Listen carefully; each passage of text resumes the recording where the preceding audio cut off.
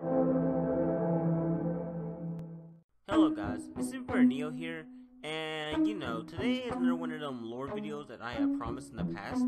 And today's topic, as you can tell by the thumbnail and also by the title, is on OneShot.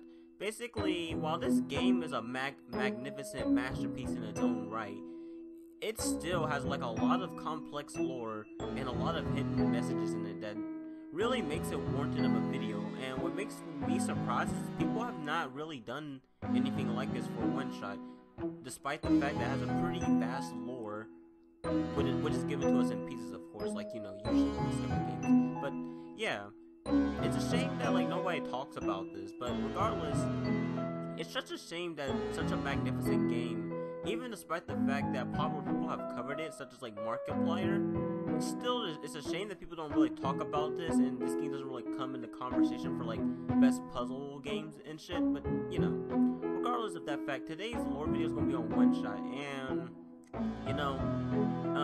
today's gonna be probably a very unique one because unlike with my Gotchaverse video, this one I have like all the sources and stuff like that, so you'll probably see a lot more gameplay as opposed to just screenshots of my Gotcha video. So yeah, with that being said, now we're going to get introduced to the world of OneShot and pretty much talk about its lore as we speak. Before the existence of OneShot, there was a mysterious world dubbed the Old World by Cedric. This reality, originally inhabited by the author Rue, Proto, and the aforementioned Cedric, was basically the previous world. Everything that existed prior to OneShot is considered the Old World. Within this Old World, there was an object called the Sun, a light bulb-like object that maintained the stability of the entire reality. It was shattered by the original Messiah, and this object basically caused the entire erasure of the Old World. But before this could happen, the author was able to preserve aspects of it through data, and with this, he created the World Machine, also known as the Entity, who would become the very foundation of the world itself. All things would be fine until the World Machine began to gradually deteriorate due to becoming purely sentient in nature. With it gaining full will, it began erasing everything, including itself. The author tried to prevent this but couldn't. This in turn basically led him to leaving the world itself. Now, through what means, we don't know, but basically he left the world to the next Messiah itself. And with that, this is where we begin with Nico himself. We start with a mysterious character named Nico. Waking up from his slumber in some unknown residence, Nico explores this mysterious location and then comes into contact with a being who dubbed himself the Entity. Through the Entity, we learn that us, the player, is fated to guide Nico to his original home, and that everything we do will have a fundamental effect on Nico himself. After hearing the door unlock itself, Nico travels to the source of the sound, and through this, Nico comes into contact with the Sun, which is the current iteration of the last sun that pretty much destroyed the last world itself. Nico exits the mysterious residence, and through this, he basically explores the Barrens. After having explored this luminous wasteland, he comes into contact with the Prophet Bot. Through the Prophet Bot, both the player and Nico are informed that Nico himself is the Messiah of the world, who is destined to reunite the sun with the Tower, which will restore the world from its current age of darkness. Once again exploring the Barrens, Nico runs into a being named Silver, who is a robot created to watch over the lands. As a result of the sun, Silver recognizes Nico as the Messiah, and basically she tells him that he needs to place the sun into the Tower to maintain the stability of the current world itself. Finding the robot, Nico hitches a ride on the boat and arrives at the docks of Glen. After traversing Glen itself, he runs into Maze, a female plant that requires light, and as requested by Maze herself, Nico decides to leave the sun with her so she can bathe in the light in her final moments. After having been temporarily freed of the sun itself, Nico does some more traveling across Glen and eventually encounters the brother and sister, Alula and Calamus. Returning to the spot where he left the sun, Nico soon finds that not only has Maze left the sun, but also the sun has darkened. But through his contact, Nico finds that when he touches the light, he can basically reunite the sun and basically prevent disaster from happening. Nico, in the middle of Glen, finds a bed and decides to take a nap. Through this, he has a vision of his original world before he was brought into OneShot itself. But through this, also Nico takes the mantle of the sun and begins to head from Glen. Here he arrives at the refuge, the final frontier of the world, and also where the tower resides, where he has to place the sun and quote-unquote save the world. Nico explores a refuge where he learns many things about the world, including the nature of phosphor, which is a byproduct of the world and also a remnant of the old world. While exploring the refuge, Nico spots the various squares that's been appearing across his adventure.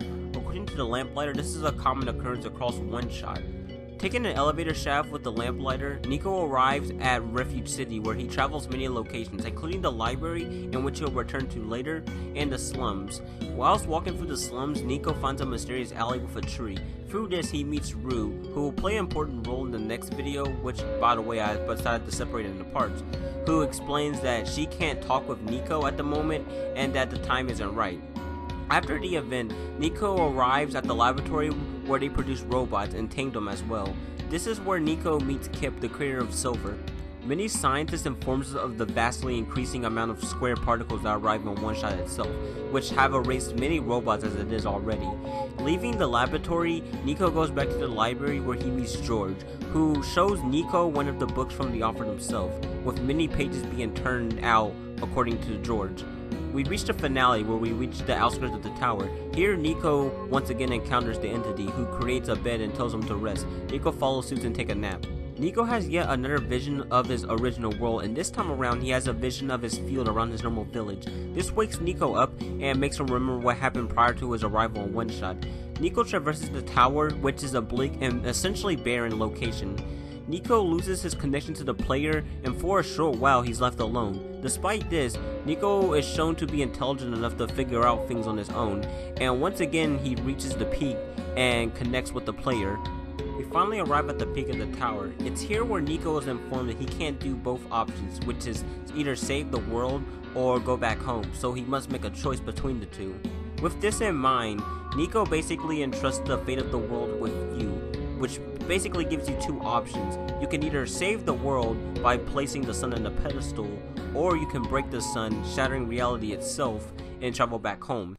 Should you decide to break the sun, all of reality ceases to exist. However, Nico can go home and leave the world. However, everything you know is gone. Every person that you met is gone. And with that in mind, everything basically ceases to exist. The world of OneShot itself is barren, sans the entity who is the only thing that exists. However, should you decide to save the world, you restore the light, however at the expense of Nico himself, who vaporizes his physical form and seemingly dies with that. However, the world is saved, and Nico achieves his destiny as becoming the Messiah. So with that being said, that's pretty much the summary of OneShot as a story, and also an explanation of how things came to be before the story itself. Apologies if the video itself seemed underwhelming, because really, people were asking me whether I included the Solstice route or not, which I didn't. You see, the thing is, the Solstice route itself is so long, it could literally be its own video of itself. And matter of fact, it is going to be its own video of itself. So basically, this is just only part one of a whole entire series, as I plan to cover many one-shot type stuff on my own. However, with that being said, yeah, the next video in terms of this series is going to be the Solstice route, which is going to be a pretty lengthy one from what I remember.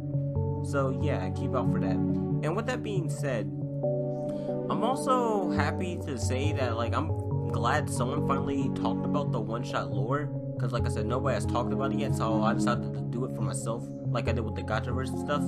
But anyways, yeah, that's pretty much all, folks. SuperBearNeo, peace the fuck out like usual.